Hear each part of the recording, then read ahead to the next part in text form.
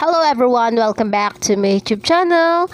And if you're interested for this topic on how to put a button, like what button ba guys, yung tinutukoy ko. Itong button na to is ito yung mga social media na i-attach natin kay TikTok para mas dumami yung ating followers or subscribers sa YouTube. So, anong button ba yung i-attach natin kay TikTok? Ito yung Instagram button and YouTube button.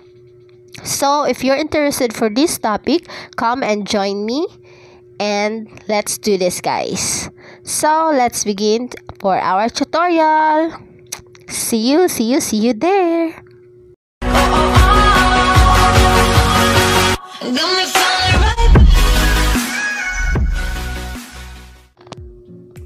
YouTube. So, let's begin. First, guys, punta tayo dito sa YouTube o sa ating TikTok account. Ayan. And then, punta tayo sa Me. Click lang natin yung Me. Then, papakita ko muna sa inyo, guys. Yan yung icon natin. Ayan, i-arrow ko na lang siya. Di ba meron siyang button dyan na Instagram? I-click lang natin yan. Once na-click mo kasi yan, guys, ayan, automatic ka dadalhin sa pinaka-Instagram. So, mas madali kang mapa-follow ng gustong mag-follow sa'yo. Diba? And then, back lang natin. Back lang din natin. Then, mag-start na tayo. Punta tayo dito guys sa Edit Profile. Click lang natin yung Edit Profile. And then, dito sa baba, lagay natin itong Add YouTube to your profile. Kasi yung Instagram, na-add ko na siya, guys. Click lang natin itong Add YouTube to your profile. Ayan. And then, wait lang natin.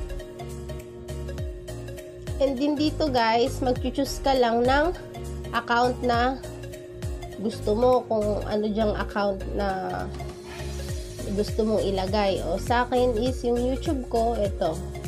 Kiklik ko tong YouTube ko. Ayan.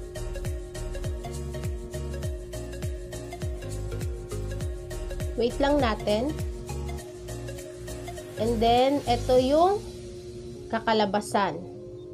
This will allow TikTok to view your YouTube account. Itong nakalagay, make sure you trust TikTok and you may sharing sensitive information in this site or app. You can always see or remove access in your Google account. And then guys, click natin yung allow sa baba at the right side. Yan, click lang natin yung allow.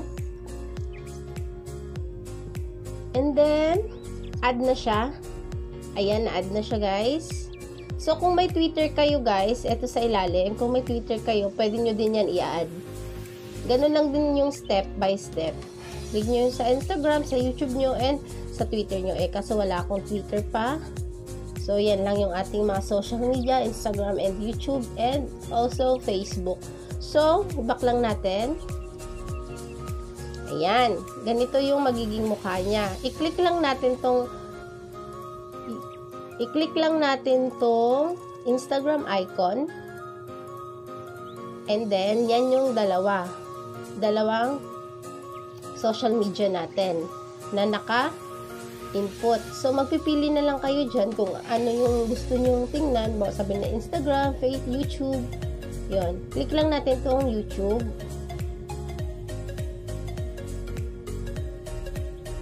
And then, ganito lang siya guys.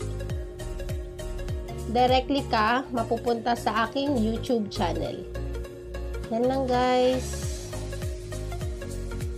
At kung may natutunan kayo sa vlog na to, please don't forget to like, share, and subscribe to my YouTube channel and click the tiny button para updated kayo sa mga bago kong vlogs na i-upload. Thank you so much for watching guys. Love you.